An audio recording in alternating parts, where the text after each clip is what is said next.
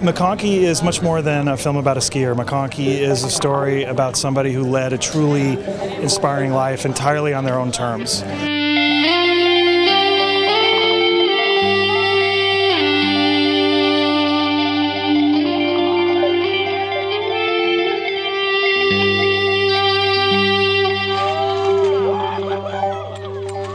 An honest person, a kind person, a hilarious person, an incredibly gifted athlete, but most of all, somebody who dedicated his life to having fun.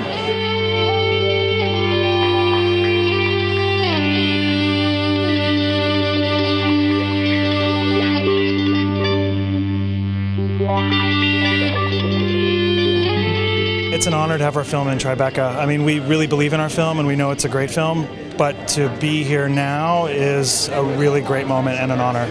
Shane was the biggest influence in my life outside of immediate family. We base jumped together, skied together. At first he was a mentor, we grew to be best friends. For me, this is a huge opportunity for the world to get to know this very complex character that was Shane McConkey.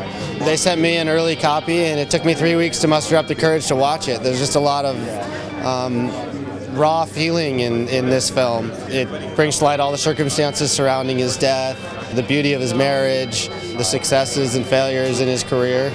For me, it hits home really hard. Well, I was one of the editors, so I've seen it through the whole working process, but I haven't seen a final product yet. A lot of people think it was really hard, and it was really hard. I shed a lot of tears through the whole process of going through footage. There was anger for a while and having him gone, but at the same time, I laughed my butt off.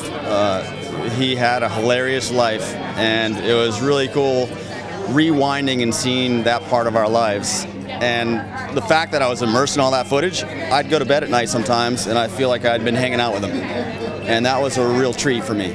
This is a film much more about being happy and finding a way to find what makes you happy and pursue that than it is a film about athletic achievement. I think his legacy would be to live life to the fullest and to not take life so seriously, and you have one life, one dream, make it come true.